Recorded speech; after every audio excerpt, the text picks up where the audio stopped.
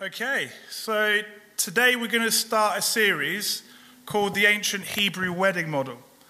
Now, for those that have maybe been in the walk a bit longer, are probably aware of this, especially what we're going to cover today. Today's going to be more foundational, going through the ancient wedding ceremony and how the reason I'm doing this is because Passover is just under 12 weeks away, and for some people that have not been doing this as long, you've probably only experienced the more traditional Passover Seder and the more traditional understanding behind it. And one thing that I find in the Torah Messianic movement is that Yeshua almost becomes a second place in the Passover.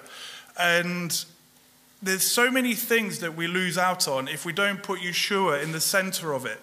Now, the reason I want to go through this series is that when we get to Passover, it will mean something more. You will see your Messiah in a different light, hopefully in a more intimate light. So we're going to look at the ancient Hebrew wedding models, but today we'll look more at the basic foundational stuff. Understanding this cultural aspect of Scripture helps us understand Scripture on a different level. Now, once you're aware of how things were done back then, you start seeing it everywhere in the Scripture. Little hints here, little hints there, and you just get that, oh, I never saw it that way before. You just gain a deeper appreciation for it. It will help you understand things in regards to prophecy. Everyone loves talking about prophecy. I'm going to say this from the get-go. If you do not understand the cycle of the Moedim, and if you don't know how to wrap the ancient Hebrew wedding model around it, you won't understand prophecy fully. I'm not saying you won't get it, but you won't get that deeper, intimate aspect to it. Again, once you're aware of these things, today what you'll find is that as I'm going through this, you're going to go, this is what Yeshua is talking about, or this is what that refers to. It helps us understand our relationship to our Messiah and our bridegroom. Hopefully, we're hoping to become the bride, not to just get into the kingdom. We all know there's going to be hierarchy. Where do you want to be? It will help us understand our walk in this faith and how we ought to be acting, and more specifically, how we should be preparing, not just coasting along. So, let's get down to the basics. Modern day weddings and the lead up to a wedding is very much different to what it used to be back in back in biblical times. There were several stages to a Hebrew wedding, and each one was just as important. And actually, one thing that is quite different to the modern day. In the modern day, it's the actual wedding day that's considered the big, most important thing. In the Hebrew mindset, it was right at the very beginning. These were the most important stages, and the final wedding was just a fulfillment of what was already laid down. So the first stage is called Shidduchin, and it's essentially the matchmaking stage. The next stage after that was Erusin, the betrothal stage. We have a somewhat warped version of this called engagement. It's not the same as betrothal, as we'll find out. And then you have the Nisuin, the marriage itself. Now, each one of these, there's various things that go within these three stages. Each stage had certain ceremonies and practices associated with it. And we find hints of them throughout Scripture. Again, you just have to know what you're looking at and where to look. Overtones of these can be found throughout the word. So let's look at Shidduchin. Genesis 2:18 says, Yah Elohim said, it is not good for the man to be alone. I am going to make a helper for him as his counterpart. It was Elohim that decided to choose the bride for Adam. Shidduchin refers to the preliminary arrangements prior to the legal betrothal. In ancient times, marriages were actually looked more as like an alliance between families, as opposed it had this idea of survival, the well-being of the family, and practicality. We understand this in terms of royal terms. Kings would marry their children to kings of other countries for political reasons. It was a similar mentality, but more on a family level. Obviously, it wasn't completely devoid of emotion, though. Let's note that. The concept of romantic love actually remained a secondary issue, if considered at all, but romantic love grew over time, and we're going to see an example of this, especially in the second half of today's teaching. It was generally the fathers that did the deliberating at this stage. The father of the bride and the father of the groom would be involved in the deliberating, but they organized, they decided what would happen and what the conditions would be. It was common for children to be betrothed to each other. Now, as we're going to see, betrothal was you were legally together, but you weren't consummated. However, it was seldom that marriages were forced upon young people that had no interest for each other. So if, obviously, the fathers would bring the two people together, but if it just wasn't working, it wouldn't be forced generally. Now, it's worth noting that when children were betrothed to each other, whoever was too young or too immature would have to wait to be of age before there was a consummation. So we're not talking child brides and things like that. In ultra-Orthodox Judaism today, many marriages are still arranged by a marriage broker or matchmaker called a shadchan. Those of you who have seen Fiddler on the Roof will know that. It's considered an exalted and holy vocation to find and arrange a good marital match called a shidduch between a man and a woman. We see this in Judges. And Samson went down to Timnah and saw a woman in Timnah of the daughters of the Philistines.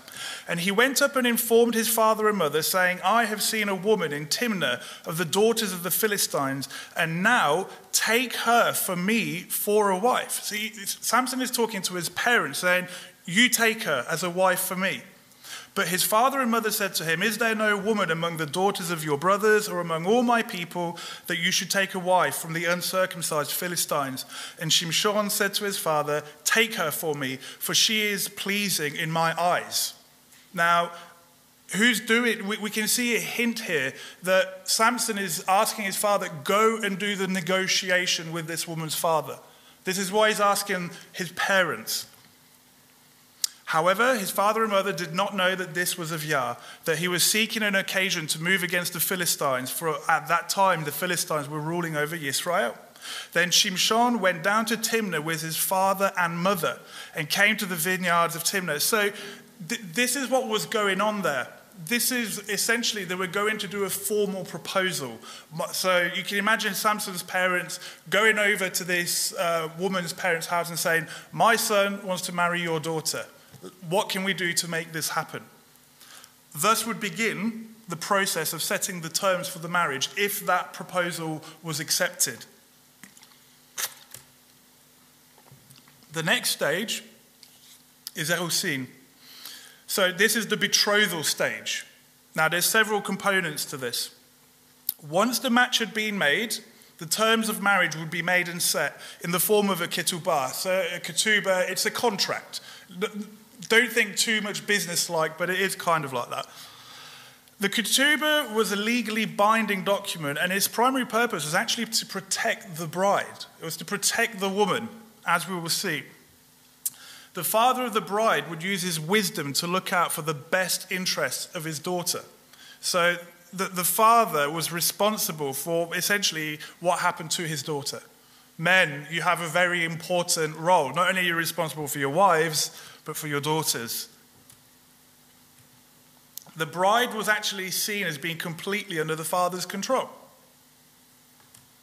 For example, if a man slept with a virgin, they generally got married, but the father had to consent. There has to be consent. As we see in Deuteronomy 22:28, it says, when a man finds a girl who is a maiden, who is not engaged, and he seizes her and lies with her, and they are found out, then the man who lays with her shall give to the girl's father 50 pieces of silver, and she is to be his wife because he has humbled her. He is not allowed to put her away all his days. Now, These verses are actually used by those outside the camp, non-believers. We're going to tackle this probably in a future teaching, the laws of sexuality and how rape and what this is actually talking about, if that makes sense. Because atheists will use this to basically make us look bad and to slander the word of Elohim. In Exodus 22, we have the counterpart to this passage. And when a man entices a woman who is not engaged and lies with her, he shall certainly pay the bride price for her to be his wife. This is the 50 shekels that we've just seen. If her father absolutely refuses to give her to him, he pays according to the bride price of maidens. So fornication was a very costly endeavor, shall we say. You would end up forking out 50 shekels and still not have a woman at the end of it. The ketubah consisted of several stipulations. The conditions and requirements of the groom and bride to each other. We would call that the vows on a basic level. But it would have gone into more detail. Like the groom would say to the bride, I promise that I will perform the duty of a husband. We will try and have children. I will provide this for you. I will protect you. And the wife, on the flip side, she will say, I will serve you. I will be the mother. I will be the woman of the house. The bride's estate inventory was listed in the original ketubahs. And this was an accounting of assets such as money, property, livestock, and businesses, usually given from the bride's father to bless her and send her on her way. And everything that this bride contributed to the marriage. So we call it nuptials, prenuptials. You know, when you signed a disclaimer, if whatever happens, I take this back. It's a form of that. We'll see later on why this is important. And the bride price. This was usually set at 50 shekels of silver because of what we've just read in Torah. And this was a cash penalty for a divorce without proper cause, so basically if it wasn't for the case of adultery, or taking a second wife without consent and permission from the bride and or her father. So it was only rich people that had more than one wife. And it didn't happen that often, actually. We think that it happened quite a lot. It was only royalty. And most of it was more so that the woman had provision for her. It was different. The mentality was different. The dowry, in Hebrew is called the mohar. And this was the price of the bride paid by the groom's father and or the groom to the bride's father. We know it as a dowry. So all this was written in the ketubah, and this was part of the deliberations. This stage took quite a while, as you can imagine. You know, the father of the bride will, I want this, I want that, my daughter needs this, my daughter needs that. And this is where a lot of the time was spent. In ancient days, marriages was not an agreement between two individuals, but between two families. Now it's all about me, modern day, me. The newly married man usually did not find a new home for himself, but occupied a nook in his father's house. So they extended the family home. The family of the groom gained, but the family of the bride lost a valuable member who helped with all the household tasks. It was reasonable, therefore, the father of the bride received the equivalent of her value as a useful member of the family. This is what the dowry was about. So when people look at this sort of way of doing the marriage thing, modern day people automatically think that it's objectifying women by putting a price on them. It wasn't about the value of the woman. It was about you've lost someone as part of the family household. That costs money. So this was actually a form of honoring the family that was giving the bride, if that makes sense. This wasn't about debasing the woman. If anything, it honored her family. She would have wanted her family to get a good dowry. Remember, back then, you know, if you didn't work, if you didn't live off the land, you died. You went poor. This was mainly an agrarian society, all hands on deck. My wife grew up on a farm. She understands this. If someone doesn't pull their weight or you're missing someone, it's hard work. In the course of time, the mohar lost its original meaning as a purchase price paid to the father for his daughter, and it actually became more of like the idea of a gift to the family, usually a very expensive gift. As far back as early biblical times, it was customary for a good father to give the whole of the mohar, or the best part of it, to the bride. So essentially it went back to the family, but it became the bride's, and this would have become part of the bridal inventory, so to speak, that we've just covered in the ketubah. A father who appropriated the whole mohar for himself was considered unkind and harsh. Well, I found a really interesting thing. So this idea of the father giving back to the bride what he's being given. We know these verses. All the tithe of the land, of the seed of the land, or of the fruit of the tree, it belongs to Yah. It is set apart to Yah. So think of this as something being given to the father. What does he do? He gives it back. And see, I have given the children of Levi all the tithes in Yisrael as an inheritance in return for the service in which they are serving, the service of the tent of meeting. I think it's an interesting parallel almost, that the father is giving back the mohar as it was. He doesn't need it, right? He's blessing. He's a good father.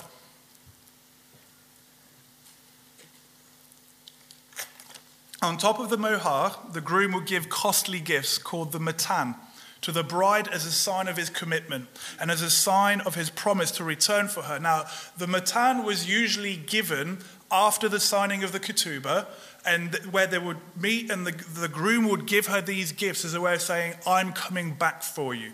As we're going to see, they would spend at least a year apart after the ketubah was signed, where the groom would go off and prepare a place. And this was his way of saying, remember me, I will come back for you. We see the matan and the mohar in Scripture. The Shechem incident. And Shechem said to his father and her brothers, let me find favor in your eyes. Whatever you say to me, I give. So we know what's gone on. You know, he's took Dinah and they've had fornication.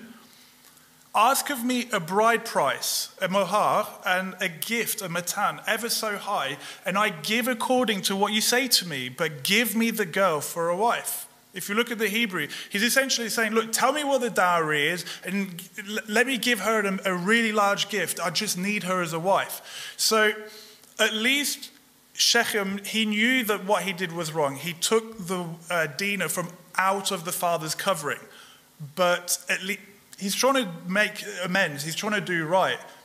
It was actually Levi and Simeon that they're the ones that were actually unrighteous in all of this by the end of it. Now, once all the stipulations had been agreed upon, the proceedings of betrothal could occur. So everything's been hashed out, the ketubah's been written out, it gets signed, now we can move forward. The groom and his father would go to the bride's father's house and they would knock on the door. This was like a ceremony almost. So once everything was set in stone, this would occur.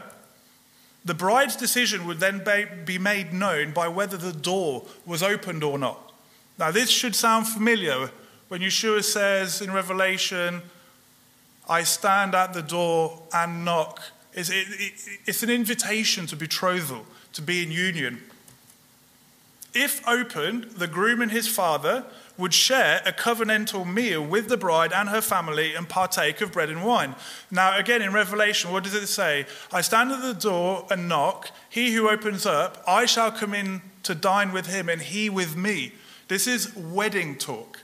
But we read right over it. It just sounds really nice and poetic in our Western mindsets. Then would come the public ceremony of betrothal. So there would be the private thing, where of the opening of the door, bread, wine. Then there would be a public one, right, by the mouth of 2 or 3 witnesses. The bride and the groom would undergo a mikveh in preparation for the betrothal ceremony. Then they would stand under a chuppah, the canopy, and the groom would give the chatan to his bride. This is when he would say, I will come back for you. He would give gifts to her. Now, again, Paul says that, and Yeshua gave gifts unto his people. The ketubah would then be signed. There were 3 copies of the ketubah.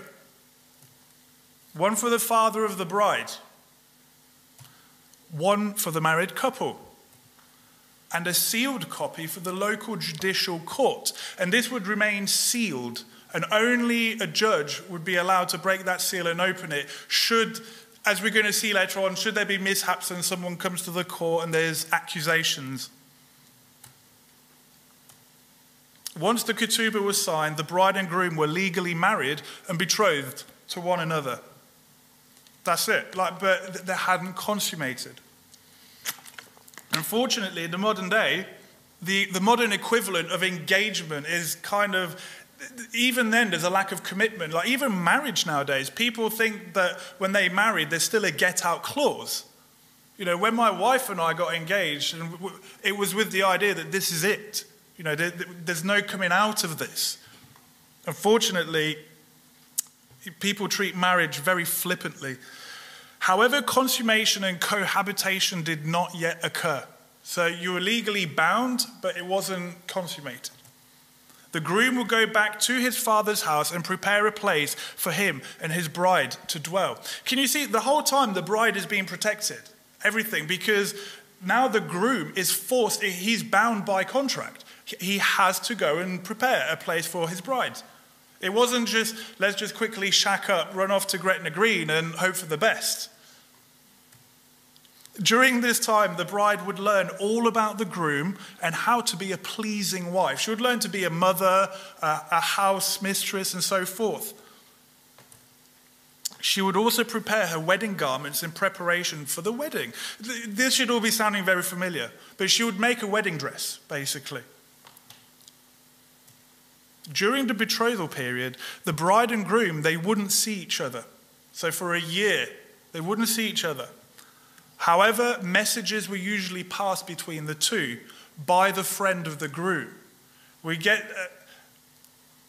let's think spiritually now for a second. If our groom is up in heaven right now, we're here on earth, who's the one doing the back and forth between the groom and us? We have the Ruach for this. Okay, let's look at divorce and adultery quickly. Because even during betrothal, if you wanted to break that betrothal, you needed to get a divorce certificate. You were bound. So when my wife and I got engaged, we had this understanding in mind. That's it. Even though we haven't had the wedding, we're together. That's it. We're bound. We'd made that commitment. This is how serious it was. But nowadays, you can get engaged and, well, you just pop your ring off and go, I'm sorry. You know.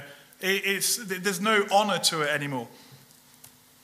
If the groom divorced his wife without due cause or committed adultery, not only would he have to pay the bride price, the 50 shekels, but he would also have to return the whole of the bride's inventory that was written in the ketubah. So let's just say that, you know, I'm going to use myself and my wife as an example. She's going to kill me after. But had I wanted to annul the betrothal, I would have had to pay the 50 shekels and give back everything that she was going to bring back because there wasn't due cause. And the only due cause we've read was adultery, uncoveredness, uncleanness. This is where actually the idea of putting away comes from. So people must have heard of the difference, you know, divorce, putting away, are they the same, are they different? The man would put his wife away without divorcing her, which meant he would get to keep all the assets. It was an underhand move. But basically, the man would go, he'd just send the woman away, and because there wasn't a divorce certificate, because it wasn't legal, and it hadn't gone to the judicial court, he kept it all. Now, this is what Yeshua is railing against. And as you can see, this actually puts the bride in a very vulnerable place now. Because she's lost everything, she's out on her own, she's probably being publicly shamed because it was a community life back then. This is what Yeshua was talking about, the putting away. Let's quickly read it. It has been said, whoever puts his wife away, let him give her a certificate of divorce. But I say to you that whoever puts away his wife, where's the certificate there? There's no certificate there. He's saying whoever puts his wife away, except for the matter of whoring, makes her commit adultery. Why? She's still married. So if she's been sent out and there hasn't been, we'd call it separation today. So if a married couple then separates and the other person goes off, is that adultery? Absolutely it is. And whoever marries a woman who has been put away commits adultery. That's obvious. Now, in Matthew 19, this comes up again. The Pharisees came to him. They're trying him now. They're trying to test him. They're trying to catch him in his words, saying to him, is it right for a man to put away his wife for every reason? This is where they're trying to catch him out, for every reason. And he answering said to them, did you not read that he who made them at the beginning made them male and female? And he said, for this cause a man shall leave his father and mother and cleave to his wife, and the two shall become one flesh. So that they are no longer two, but one flesh. Therefore, what Elohim has joined together, let man not separate. What's really interesting, in the divorce is actually a form of murder. Because you've got something that's now one and you're tearing it apart. You've now, like the two are now one flesh. It's a form of murder. This is why there's the death penalty for it, by the way. They said to him, why then did Moshe command to give a certificate of divorce and to put her away? He said, because of the hardness of your hearts, Moshe allowed you to put away your wives, but from the beginning it was not so. And I say to you, whoever puts away his wife, except on the ground of whoring, and marries another, commits adultery. And whoever marries her who has been put away commits adultery. Remember that adultery essentially broke the covenant. It was essentially shattering the stone tablets on the floor. Now, let's put this in context back of Torah. Yeshua can't be speaking against Torah, so let's actually see what the command says. In Deuteronomy 24, it says, when a man takes a wife and shall marry her, then it shall be, if she finds no favor in his eyes, because he has found a matter of uncoveredness in her. Unclean act. This is talking of basically extramarital relations. He shall write her a certificate of divorce, put it in her hand, and send her out of his house. There's a process. Written legal document, give it to her, send her out. Now, certificate of divorce, the Hebrew, the certificate is sefer, which means book or written document. And for divorce is kritut, and it literally means a cutting of something. So it's a certificate of a breaking. Because remember, the marriage was a legal binding thing. So you need a legal binding thing to undo it. But the only excuse you have is adultery. You can't just... There was this whole argument in the first century, by the way, between the school of Hillel and the school of Shammai. And one school said that you can only divorce your wife because of adultery. The other school said, oh, she's burnt the dinner, divorce her sort of thing, put her away. And this is why this issue is being brought to Yeshua. And if she left his house and went and became another man's wife, is that a sin? She's got a certificate of divorce. So far, there's no sin going on. And the latter husband shall hate her and write her a certificate of divorce and put it in her hand and send her out to be his wife. Or when the latter husband dies, who took her to be his wife. So see, now the certificate of divorce has the same power as the husband dying. Please note the verse 3. Certificate of divorce with grounds for divorce and a death of a husband. They do the same thing. Then the former husband who sent her away is not allowed to take her back to be his wife after she has been defiled, for that would be an abomination before Yah. That now comes the sin. You can't divorce a woman. Her goes some. Well, once she's divorced, that's it. She's off limits. She can't come back to you unless he dies first. And do not bring sin on the land which Yah your Elohim is giving you as an inheritance. The problem in the first century, and even before that, as early as Malachi, the problem was that men were sending women away without a certificate of divorce. They wanted to keep the bridal inventory. The woman, it put her in a vulnerable state. She would have been publicly shamed. Now, back then, there was honor shame going on. So not only was she shamed, but so was her father's house. Now, this is what is spoken of in Malachi. Everyone knows God hates divorce, right? Let's actually look at this passage. Verse 13, chapter 2.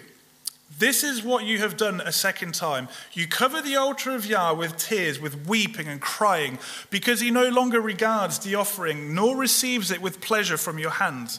And you said, why? Because Yah has been witness between you and the wife of your youth, against whom you have acted treacherously, though she is your companion and the wife of your covenant.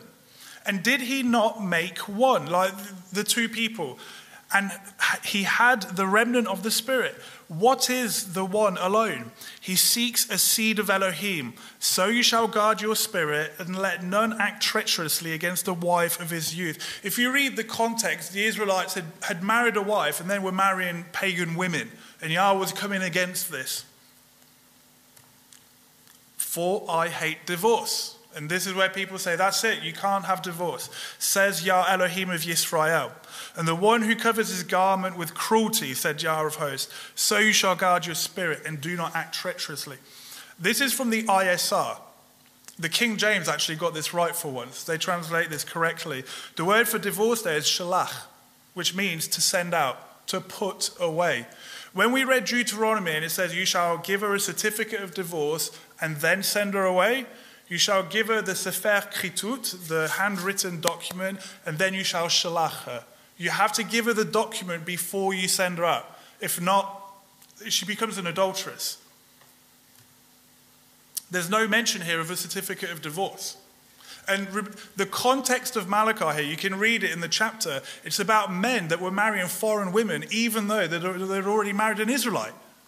They were probably thinking, oh, she's better looking. You know, on you go, love. I'm keeping all your assets, by the way.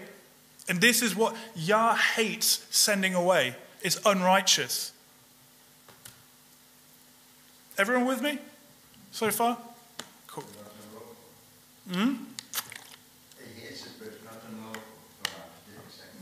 Well, while we're on the thing of divorce, Yeshua said that actually it wasn't so at the beginning. A man and a woman were meant to stay together. Now, I'm just going to say this. There has to be very good grounds for divorce. You know, adultery, the man is battering his wife, things like that. Now, you know, this is a sheer breaking of covenant. But I want to suggest that if you are Torah observant, you are fully walking in the character of Messiah, there should be no reason for you to divorce. Because if you're fully walking as he is, you're laying your life down. The man needs to lay his life down for the bride. Why wouldn't a woman want to be with a man that lays his life down for her? Why would, do you see what I mean? And the woman, she's serving the man and being a helpmeet. Why would the man not want to stay? So I want to, you know, if you say you're walking in Torah and you're following, walking in his character, there shouldn't be any grounds for divorce. I'm sorry. So if there is something going on, there's something else at play. Let's look at the Nisuin. So the Nisuin it comes from the word, it means to take. The groom comes and he takes his bride. This is after the year of betrothal, and we'll see how this goes. It comes from the word naso, which means to lift up. Not only would the groom come to take his bride, he would honor her and lift her up. This is why they used it. So I love the Hebrew here. There's this kind of like word play between he's taking her, but he's exalting her. When the groom came for his bride, there was a great procession of joy, jubilation, and shofar blasts. So the groom would come and there would be a great procession, and they would literally be blowing shofar saying, the groom is coming, the groom is coming. The bride would see the light of the procession in the night. These ceremonies usually happened at night. And she would have to go out and follow the light and go meet her groom. Now, how do you get around in the dark back then? With a lamp. With a lamp. So she would have to have a lamp ready and go out and meet her groom. She would light her oil lamp and go out and meet him. I love this because the groom has gone all the way from his father's house and gone over there, and the woman has to watch for that glimmer of light and hear the sound of the shofar, and then she has to go out to him. This idea of, in James it says, draw draw near to Elohim and he shall draw near unto you. It's a two-way thing. It's just so beautiful.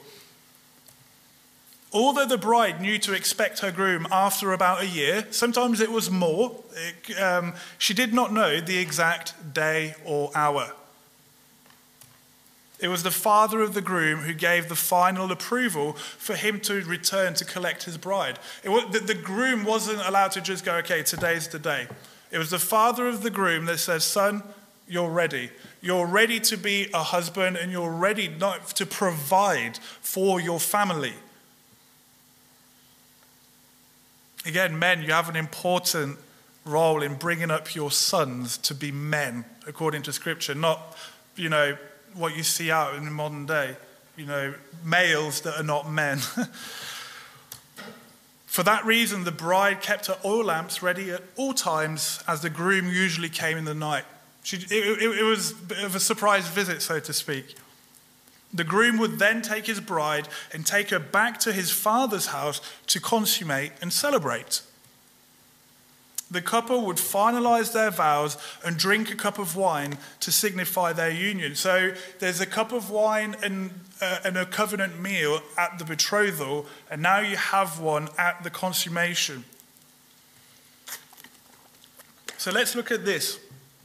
It wasn't just straightforward, they do what they have to do. Even this had a set way, a set sequence of events. There was a procedure to the consummation. The bride might have up to 10 friends who would act as witnesses to the event. It just sounds very familiar, doesn't it? Oil lamps, 10 people, 10 witnesses.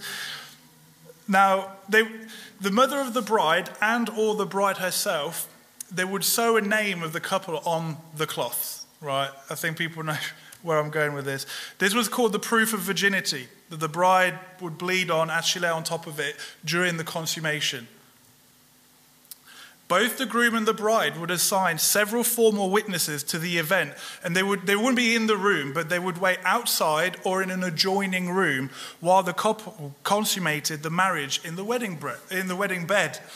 So the bride would have up to 10 witnesses. This is where the idea of a bridal party comes from, by the way. How many witnesses do you think the groom had? 2. 2 witnesses. Does that sound familiar?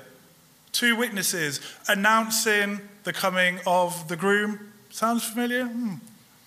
It should do. This is where the parable of the 10 virgins come in. So let's just break this down quickly. The bride's 10 virgins, they're the witnesses. And they would walk with the bride in a ceremony to the wedding feast of the house for the groom. So the bride is waiting. She would have her friends ready on standby as well. As the bride was waiting for the groom to arrive and take her to his father's house, the 10, we know, they fall asleep because of the delay of the groom. Once the groom arrives, the male witnesses of the groom would announce his arrival with a shofar and calls from his own voice to the bride and her maidens. This is where the 2 witnesses come in. And one of these witnesses would have been the friend of the groom. This is how it worked back in ancient times, where he would go between the groom and the bride to send messages. This is where it's really cute and romantic, this idea of love letters and love messages, and it should bring up the Song of Solomon in our mind. At this point, they trimmed their lamps, which had been burning, and the wise virgins had taken extra oil because of the delay. As the groom takes his bride to the chuppah room, a celebration party begins in the outside room, and the 5 foolish virgins run to buy the extra oil. So what would have happened is that the groom would have came, taken the bridal party would have gone, there would have been this great big fanfare, and they go back to the groom's house for the consummation and for the party, essentially. Now, this is where the 5 foolish are off to buy oil when it's dark as well. The entire wedding party make their way to the groom's house, and the door is closed when the last person in the procession enters, and they used to lock the door. This is where the 5 foolish virgins arrive, knock on the closed door, and are told, "I never knew you," and are forbidden to enter the wedding feast. Now, the groom, these were the witnesses of the bride, so the groom didn't know them. Now, when it says, "I never knew you," what's usually the tagline that goes with it? You who work lawlessness, So let's remember what it means to know him intimately. I've said this before, many people claim to know him and do everything that he hates. The chuppah that was used in the betrothal ceremony was used as a covering for the marriage bed.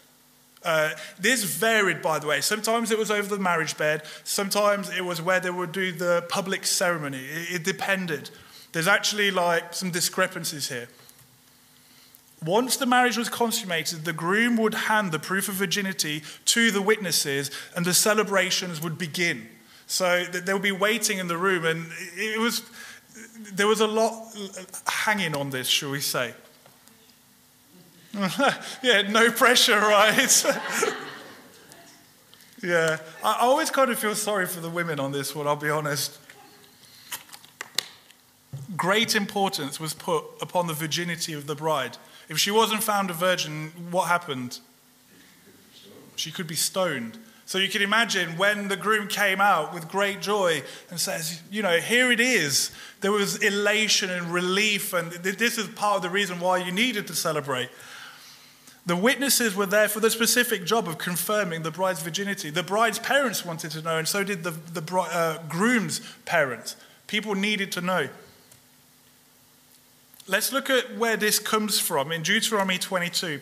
When any man takes a wife and shall go into her and shall hate her. So they're consummating and he decides, and shall make abusive charges against her and bring an evil name on her and say, I took this woman and when I came to her, I did not find her a maiden.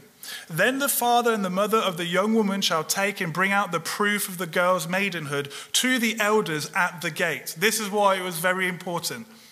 And the girl's father shall say to the elders, I gave my daughter to this man as a wife, and he hates her. And see, he has made abusive charges against her, saying, I did not find your daughter a maiden, and yet these are the proofs of my daughter's maidenhood. And they shall spread the garment out before the elders of the city. And the elders of that city shall take that man and punish him, and fine him 100 pieces of silver, and give them the father of the young woman, because he has brought an evil name on the maiden of Yisrael. And she is to be his wife. He's not allowed to put her away all of his days. Because, again, this is an honor and shame thing going. This is protection of the woman.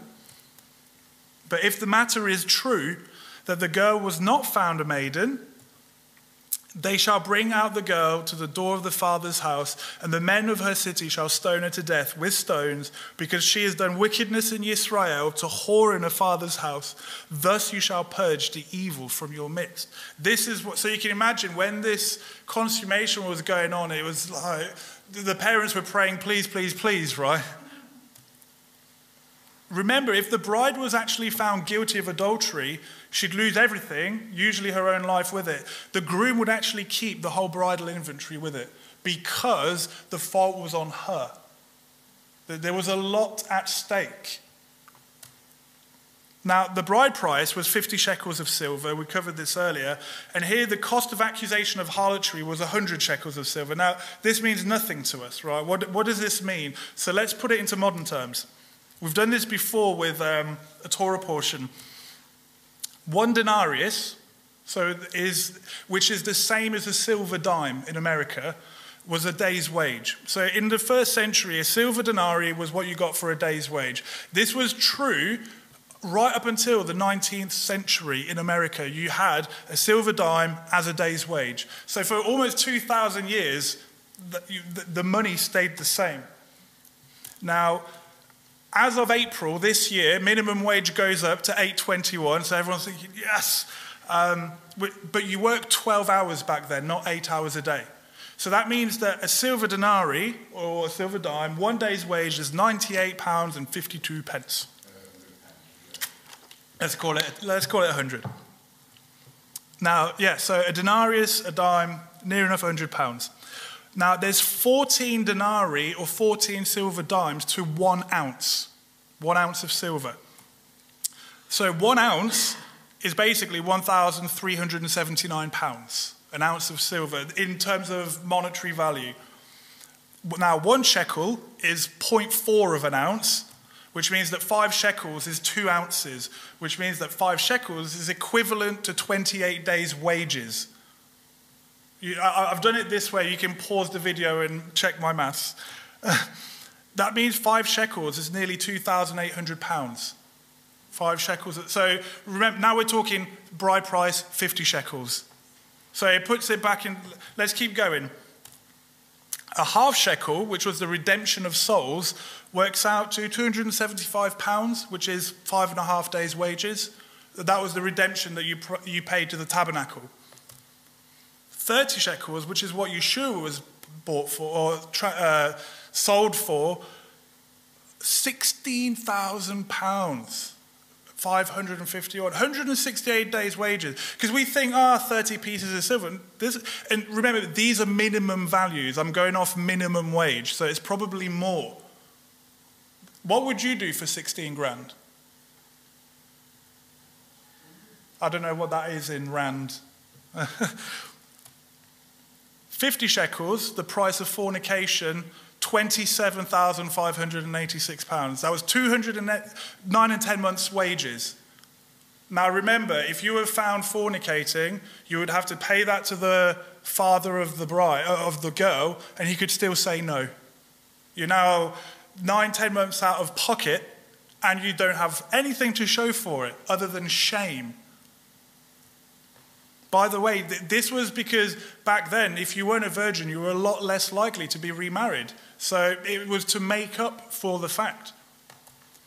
100 shekels is £55,000. The accusation of harlotry, 1.5 years' wages. So if you accused your newly married wife and you were found to be a liar, that's the fine you had. Hopefully that puts it back, because people think, this is one of the things that non-believers will throw at the believer. Look, 30 pieces of silver. It's not. This was a lot of money. This was enough to be having to sell yourself to someone to pay off a debt. I hope that puts it into a better perspective. Nowadays, you can just sleep around. It will cost you probably an STD, but this is why when the proofs of virginity were presented, there was great joy and elation, and the celebrations could begin. It would have been a very tense moment. Now, this is really interesting. John 3:29. This is Yochanan the Immerser, John the Baptist. He that has the bride is the bridegroom, but the friend of the bridegroom who stands and hears him rejoices greatly because of the voice of the bridegroom. So this joy of mine is complete. This is talking of the witness standing outside when the bridegroom will come out and go, it is done. There will be great rejoicing. Knowing all this, everything we've covered so far, now let's look at Miriam and Yosef.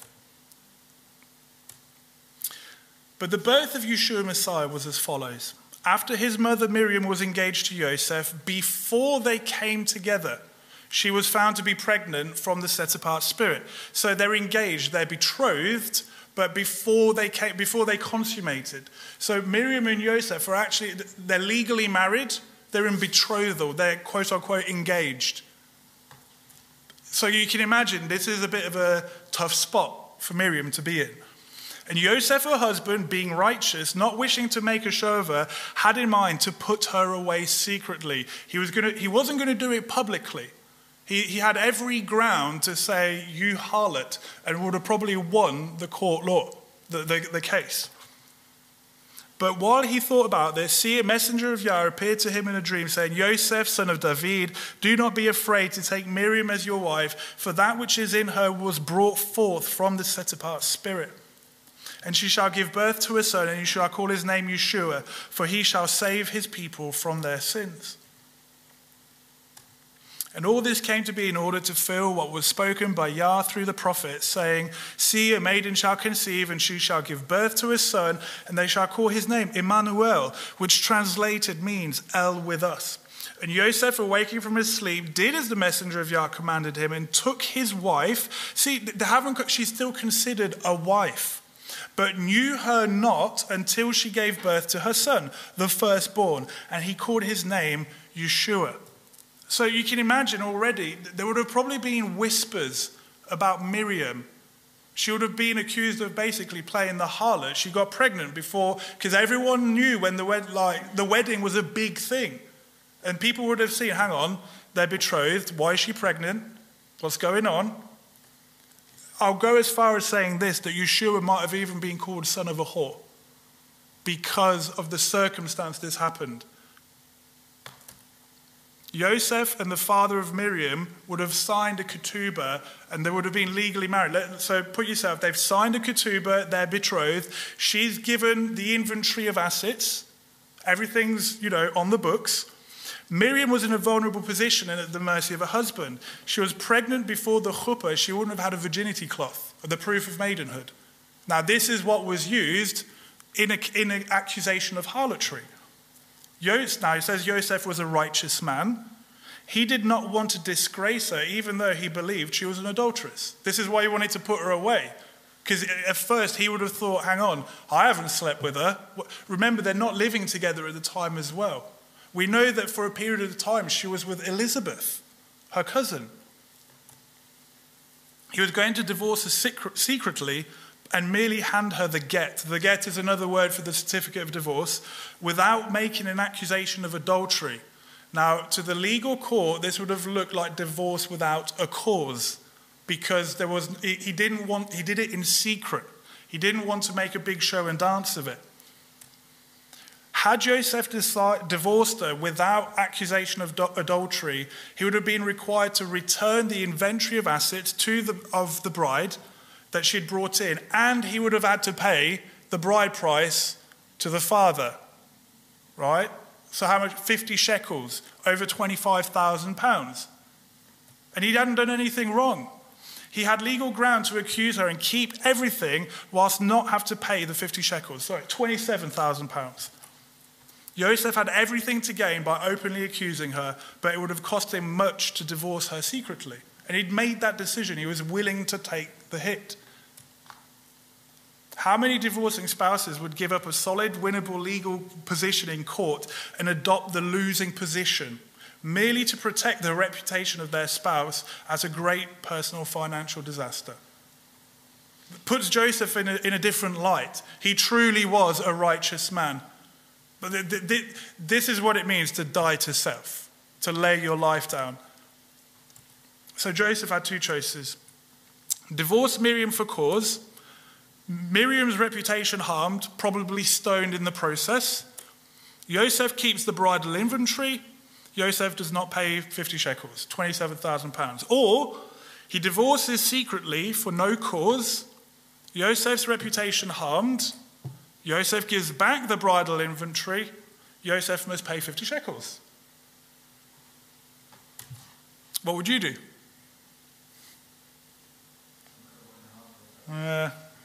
It's, we like to say, I would do the righteous thing. Come on. All right, last little section. Once the marriage had been consummated, there was a huge celebration, and it lasted for 7 days. What feast do we have? That's a great celebration for 7 days, right?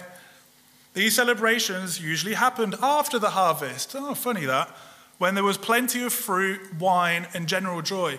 Like your hard work, the year's hard work is done. You can kick back a little bit. You've got that moment's peace. Let's have let's have a wedding.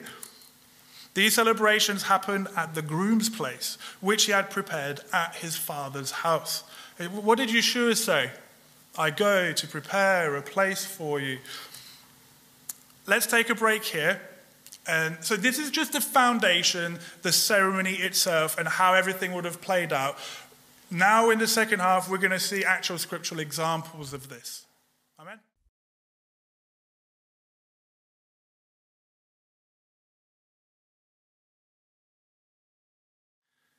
Okay, the second half. Let's take what we've learned and looked at in the first half, and let's start looking for it in the scriptures. Because if it isn't in scripture, well then, what's the point, right? So, we have a good outline of what the ancient Hebrew wedding ceremony and process is. We know the various stages. A lot of people will say, well, why haven't I seen it before in scripture? When you don't know what you don't know, so if you're not aware of it, you're not going to see it. The fact is that it's actually all over. You just have to know what you're looking for and where to look. And you just have to understand the culture and the context. So let's do a quick recap of what the stages are. You had Shidduchim, which was the matchmaking, finding a match, and setting out the terms of covenant. This was done by the fathers. Then we had Erusin, which was the betrothal. The bride and groom would undergo the mikveh. There was the giving of the chatan, so the groom would give the gifts over to the bride as a sign that he's coming back. And then there would be the signing of the ketubah. Then there would be the covenantal meal and the cup of wine.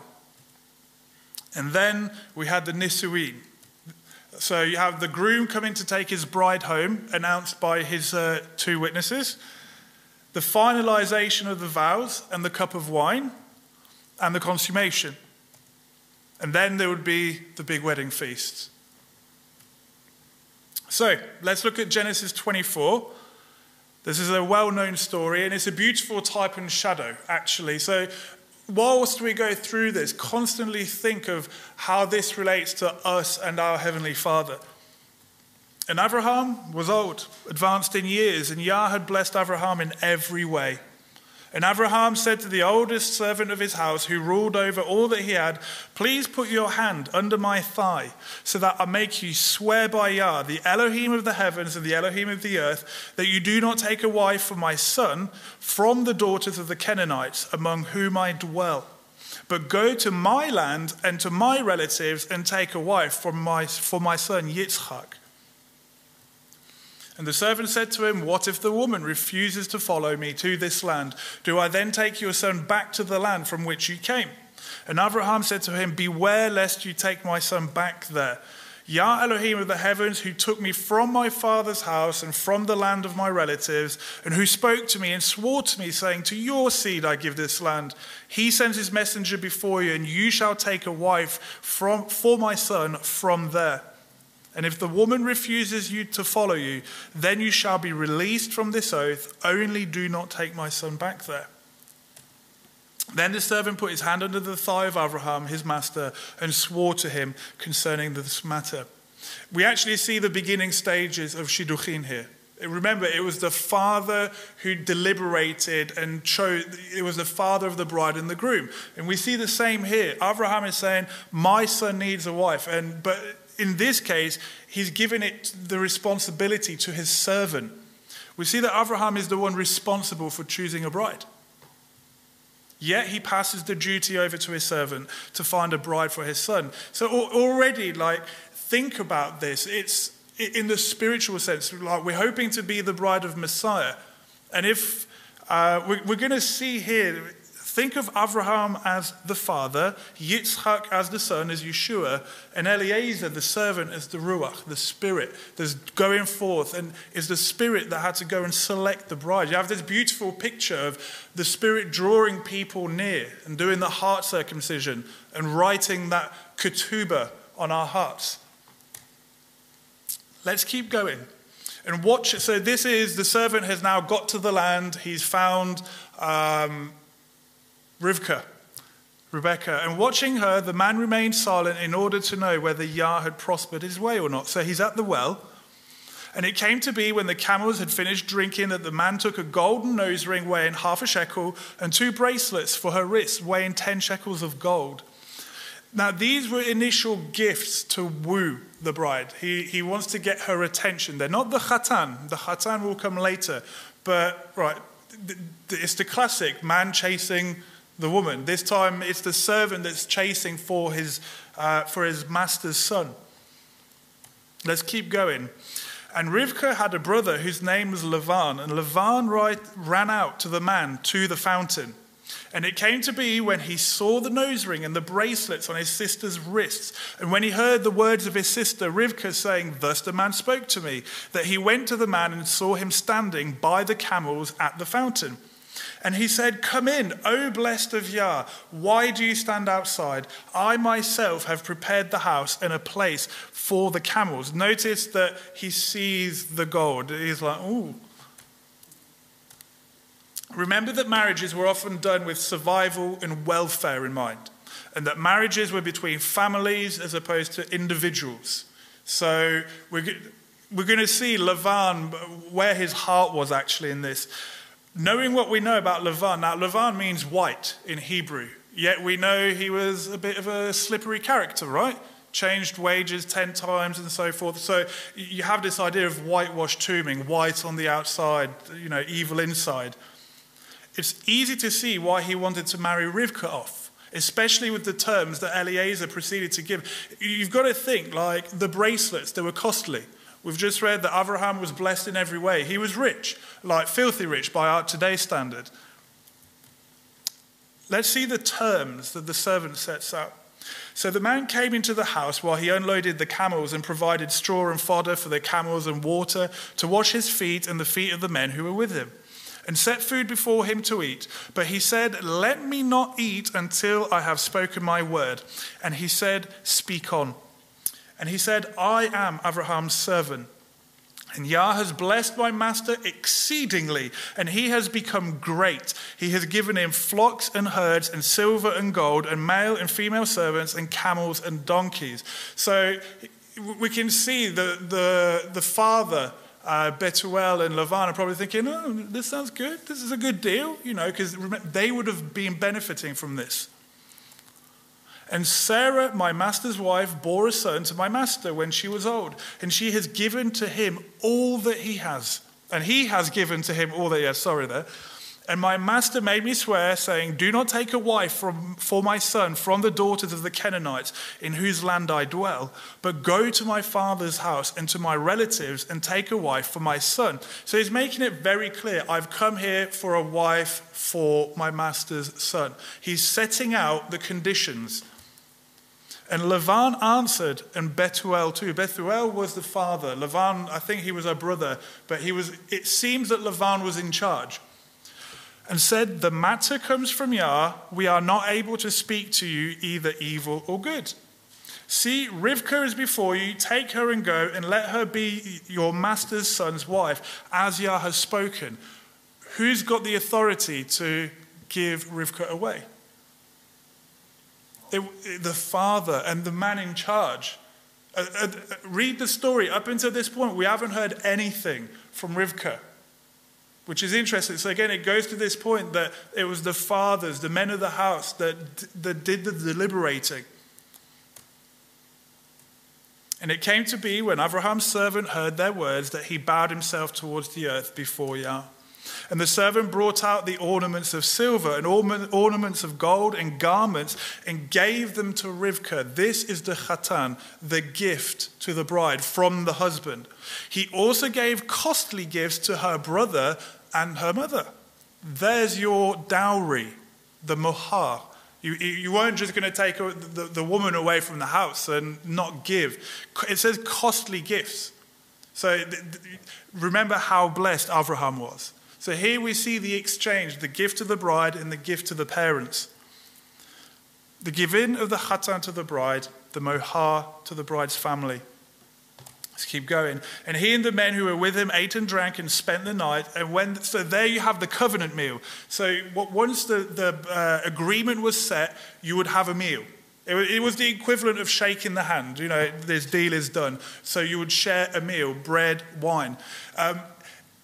Just as a little side note, this is why Paul says that we should not keep company with those who call themselves brothers or even eat with them. Those that call themselves brothers but are in sexual sin and whore and they steal it. Basically false believers. They say the right thing but do. Because this idea of eating with meant that you were in covenant with. You were walking alongside them. This is why John says, "Those that do not bring the doctrine of Messiah, do not even bring them into your house." Because when you allowed someone into your house, you were saying, "I trust this person. They're under my covering." We lose all this. When they arose in the morning, he said, "Let me go to my master." Now, this would have been the covenantal meal that would have followed the agreement. The terms were set, the terms were agreed, they sealed the deal. So now the woman is betrothed. She is going to be his wife. And Yitzhak, so they now come back. The servant comes back with Rivkah. Yitzhak went out to meditate in the field in the evening, and he lifted his eyes and looked and saw the camels coming. And Rivkah lifted her eyes, and when she saw Yitzhak, she dismounted from her camel, and she said to the servant, "Who is this man walking in the field to meet us?" And the servant said, "It is my master." So she took a veil and covered herself. This idea of the veil was way, way, way back then. It's not a new thing. It had this idea of, the symbolism is that when the husband lifted that veil, he was the one that was going to uncover that woman and bring her. It's part of being a union. It's a symbolic act. And the servant told Yitzhak all the matters that he had done. And Yitzhak brought her into his mother Sarah's tent, and he took Rivkah, and she became his wife, and he loved her. Thus Yitzhak was comforted after his mother's death. This thing of she was brought into the mother's tent is a euphemism. They're consummated. They are now fully man and wife living together. The story of Yaakov, so let's go look at Yaakov now. That gives us much insight into how ancient wedding proceedings occurred in ancient times. This is in Genesis 29. Yaakov loved Rachel. So he said, "Let me serve you 7 years for Rachel, your younger daughter." This is the bride price to the father, the mohar. Remember, Yaakov has got nothing. He's ran away from home. He's got not one penny. So he sees Rachel. "How do I pay you for the dowry? I will work for it." Dowries were not necessarily monetary. They could have been done in service, as we see here. And Lavan said, "It is better that I give her to you than I should give her to another man. Stay with me." So Yaakov served 7 years for Rachel, and they seemed to him but a few days because of the love he had for her. At this point, they were betrothed, but there was no cohabitation. We know from the story they'd not consummated. Then Yaakov said to Lavan, "Give me my wife, for my days are completed, and let me go into her. Let me consummate the wedding." And Lavan gathered all the men of the place and made a feast. We have the complete process here. This passage shows us every single step. Instead of waiting 1 year, though, he had to wait 7. Basically, the man was only allowed to take the bride once the financial stipulations had been met, whatever that was set at. The terms of marriage were discussed between Yaakov and Lavan. They discussed, "Okay, you can work for me 7 years, that will be the bride price." The price for the bride was set at 7 years' service, as Yaakov had no possessions. Once the terms were met, Yaakov was allowed to consummate his marriage and take his bride. But we know the story, the switcheroo, so to speak. "And it came to be in the evening that he took Leah, his daughter, and brought her to Yaakov, and he went into her. And Lavan gave his female servant Zilpah to his daughter Leah as a female servant. And in the morning it came to be that, see, it was Leah." So this is my personal conviction. I think that Yaakov was pretty drunk at the time, because to not recognize a woman that you've been working in the household for 7 years. Remember, they threw a great feast. It's my conjecture, just throwing it out there for what it's worth. So he said to Lavan, "What is this that you have done to me? Was it not for Rachel that I served you? Why then have you deceived me?" And Lavan said, "It is not done this way in our place, to give the younger before the firstborn. Complete the week of this one. Then we give you this one too, for the service which you shall serve me still another 7 years." So how long was a wedding celebration? 7 days. Complete the week. So let's keep going with the festivities. Complete the week of Leah, which would have been the 7-day wedding feast. Then you can have Rachel. But you're going to need to work another 7 years. And Yaakov did so and completed her week. Then he gave him his daughter Rachel too as a wife. So completion of the week is the week-long celebration. Now, for Rachel, at least Lavan gave him, he said, "You can have her now, but on the conditions of that you work for me another 7 years." The terms for Yaakov to have Rachel were set. Again, did the ladies have any input on this? No. Yaakov had to pay off another bride price before he could have his chosen bride. Because we know he didn't get his riches until after this event. So this is just like basic, like we see these principles in Scripture. Let's look at now how this can apply to us and to Yah. The ancient Hebrew wedding ceremony is a shadow of the plan of salvation for Elohim's people. And as we go through this series, this will become really apparent. Understanding these principles will help us understand our relationship to our Creator. Let's now begin to look at how Elohim operated with these principles to select a bride. It's everywhere, like I said. So, who did Yah choose to be his people? Who was the father of Israel? The picture should give it away. Abraham. He chose Abraham, as we will see. Genesis 12. And Yah said to Abraham, go to yourself out of your land, from your relatives and from your father's house, to a land which I will show you. And I shall make you a great nation, and shall bless you, and make your name great, and you shall be a blessing. So he's choosing Abraham. He's taking him out of Babylon, by the way. Beautiful type and shadow of Yah taking us out of whatever Babylon is to us. And I shall bless those who bless you, and curse him who curses you. And in you all the clans of the earth shall be blessed.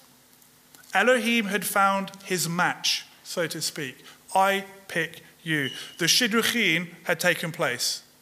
The match had been made. It's like, I choose you. And specifically, your seed. Next chapter. And after Lot had separated from him, Yah said to Avram, now lift up your eyes and look from the place where you are, northward and southward and eastward and westward. For all the land which you see, I shall give to you and your seed forever. And I shall make your seed as the dust of the earth, so that if a man could count the dust of the earth, then your seed also could be counted. Elohim has set the terms of what he will do for his bride. Remember that part of the ketubah, part of the conditions is what the man will do for the bride, and eventually what the bride will do for the man. Here we have the setting of conditions, but also with a gift. You will have this land. Genesis 17. And it came to be when Avram was 99 years old that Yah appeared to Avram and said to him, I am El Shaddai. Walk before me and be perfect. And I give my covenant between me and you and shall greatly increase you. Elohim has set the terms of what he expects in return from his chosen. Walk before me and be perfect. Walk in integrity. Be wholesome. Genesis 21. And Yah visited Sarah as he said, and Yah did for Sarah as he had spoken. So Sarah conceived and bore Abraham a son in his old age at the appointed time of which Elohim had spoken to him. And Abraham called the name of his son who was born to him, who Sarah bore to him, Yitzchak. Elohim has now given the Chatan, the gift. He gave him a son in his old age, though he shouldn't have had one. It's amazing when you see, you're like, oh wow, the principles are all over. At this stage, remember the bride is still too young for consummation. It's like in the type and shadow here that we see, she's not old enough to consummate. So what would happen? You have to wait until the bride is mature enough, which takes us to Mount Sinai. The groom's intentions are laid out again. Say therefore to the children of Yisrael, I am Yah, and I shall bring you out from under the burden of the Mitzrites, and I shall deliver you from their enslaving, and I shall redeem you with an outstretched arm, and with great judgments. And I shall take you as my people, and shall be your Elohim. This is where the 4 cups of wine in the Passover meal come from. And you shall know that I am Yah your Elohim, who is bringing you out from under the burden of the Mitzrites. And I shall bring you into the land which I swore to give to Abraham, to Yitzhak, and to Yaakov, to give it to you as an inheritance. I am Yah. We see that he's now fulfilling he's starting to fulfill the promises he set out. This step was traditionally done before the formal proposal. You know, here are the conditions. This is what I want to do. Will you agree? Next, we have the formal proposal. And now if you diligently obey my voice and shall guard my covenant, then you shall be my treasured possession above all the peoples, for all the earth is mine. If you say, I do, you will be my wife. And you shall be to me a reign of priests and a set-apart nation. Those are the words which you are to speak to the children of Israel. Then we have the bride's answer to the proposal. And Moshe came and called all the elders of the people and set before them all these words which Yah commanded him. And all the people answered together and said, all that Yah has spoken, we shall do. So Moshe brought back the words of the people to Yah. And if you read those chapters, they say, I do 3 times. So by the mouth of 2 or 3 witnesses. Then there's preparation for the special day. Remember that in the preparation for the betrothal, they would undergo mikveh. And Yah said to Moshe, go to the people and set them apart today and tomorrow, and they shall wash their garments. And shall be prepared by the 3rd day. For on the 3rd day Yah shall come down upon Mount Sinai before the eyes of all the people. The groom comes down and he stands beneath the chuppah. So this is the betrothal stage still. And it came to be on the 3rd day in the morning that there were thunders, lightnings, and a thick cloud over the mountain. I would argue that this is your chuppah, your canopy. And the sound of the ram's horn, again, fanfare, was very loud, and all the people who were in the camp trembled. The groom then presents the wedding proposal through the friend of the bridegroom. And Moshe brought the people out of the camp to meet with Elohim, and they stood at the foot of the mountain. So, I think I've missed a verse there. A shofar blast announces the day. We just read this. When the blast of the ram's horn sounded long and became louder and louder, Moshe spoke, and Elohim answered him by voice. The consummation occurs. Now remember, in consummation, there was blood. And Moshe took half the blood. Remember, they've sacrificed a load of animals, put it in basins, and half the blood he sprinkled on the altar. And he took the book of the covenant and read in the hearing of the people. And they said, all that Yah has spoken we shall do and obey. There's another I do. What do you think the book of the covenant is now in this picture? It's the Torah, which is the ketubah, the thank you. Sorry, my brain just went dead there. Is the conditions, what the man will do for the bride and what the bride will do in return. I mean, if you read the blessings and curses, there's your perfect example. If you do these things, all this will follow. But if you don't do them, all that will follow. And Moshe took the blood and sprinkled it on the people and said, see the blood of the covenant which Yah has made with you concerning all these words. We even have 2 witnesses present. I have called the heavens and the earth as a witness against you today. I have set before you life and death, and blessing and the curse. Therefore you shall choose life, so that you live, both you and your seed. And to love Yah your Elohim, to obey his voice, to cling to him. For he is your life and the length of your days, to dwell in the land which Yah swore to your fathers, to Abraham, to Yitzhak, and to Yaakov, to give them. And again, later on, assemble unto me all the elders of your tribes and your officers, so that I speak these words in their hearing and call the heavens and the earth to witness against them. You have your 2 witnesses. Now, this is as they're about to go into the land, the place that Yah had prepared for them. At this stage, Yisrael had not gone back to the place that the groom had prepared. They were still in the desert, which means that they were still technically in the betrothal stage. The land was the place that Elohim had prepared for his bride. In Genesis 15 it says, he said to Avram, know for certain that your seed are to be sojourners in the land that is not theirs, and shall serve them, and they shall afflict them 400 years. But the nation whom they serve I am going to judge, and afterward let them come out with great possessions. Now as for you, you are to go to your fathers in peace. You are to be buried at a good old age. Then in the 4th generation they shall return here, for the crookedness of the Amorites is not yet complete. This is the nations they had to dispossess. Something had to be done first before Israel could move into that land. Yah had some preparations to do. Let's look at this. When a man has taken a new wife, let him not go out into the army, nor let any matter be imposed upon him. He shall be exempt 1 year for the sake of his home, to rejoice with his wife whom he has taken. Now, the event with the 12 spies happens 1 year after they were delivered out of Egypt. 1 year, there was a full year. During that time, there was no war with other nations, apart from right at the very beginning when the Amalekites tried to get at the back and there was that whole incident with Amalek. But after that, you read the account, there's no war. It's not until a year has completed that they then send out the 12 spies. And what were they supposed to do? Go to war. No, the time that was meant for rejoicing was turned into a time of misery due to and I put here, a nagging wife. The Israelites, they were complainers, constantly backbiting Yah, not trusting in him. Right? Yah says, these 10 times these people have tried me. This was meant to be the time when they enjoyed each other's company. Let's take this back to the garden.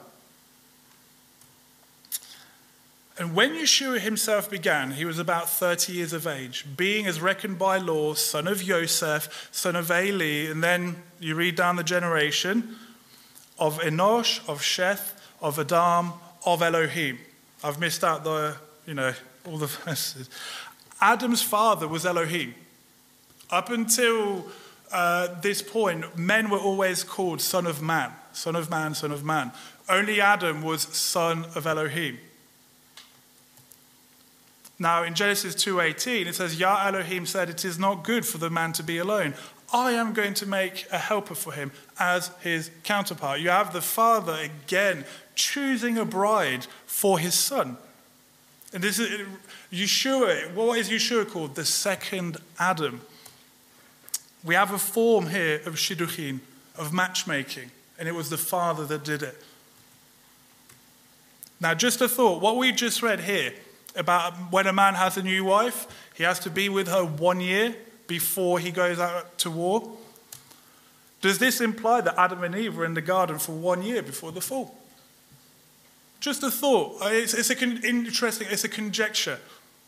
But it would make sense, because everyone thinks, we like to think this, how long were they in the garden? I'm taking an educated guess here. Just thought I'd throw it out there for what it's worth. Now, in Genesis 2, Yah Elohim said, it is not good for the man to be alone. I am going to make a helper for him as his counterpart. And from the ground, Yah Elohim formed every beast of the field and every bird of the heavens and brought them to the man to see what he would call them. And whatever the man called each living creature, that was its name. So the man gave the names to all the livestock and to the birds of the heavens and to every beast of the field. But for the man there was not found a helper for him as his counterpart. So Yah Elohim caused a deep sleep to fall on the man, and he slept. And he took one of his ribs and closed up the flesh in its place. And the rib which Yah Elohim had taken from the man, he made into a woman, and he brought her to the man. And the man said, this is now bone of my bones and flesh of my flesh. This one is called woman because she was taken out of man. In Hebrew, she's called Isha because she was taken out of Isha. For this cause a man shall leave his father and mother and cleave to his wife, and they shall become one flesh. And as they were both naked, the man and his wife, and they were not ashamed. Now, this is a beautiful type and shadow. Beautiful type and shadow of Messiah and his bride. Now, I have to give a little credit to Jeff Githens on this. We've been in our private time going through Genesis 1 to 4 and really pulling it apart. And so some of this, credit to you, Jeff. Yeshua was called the second Adam. Paul clearly says Yeshua was the second Adam and compares him to Adam. Now, Adam was put into a deep sleep, which is a type and shadow of death. Now, our Messiah, the second Adam, had to die.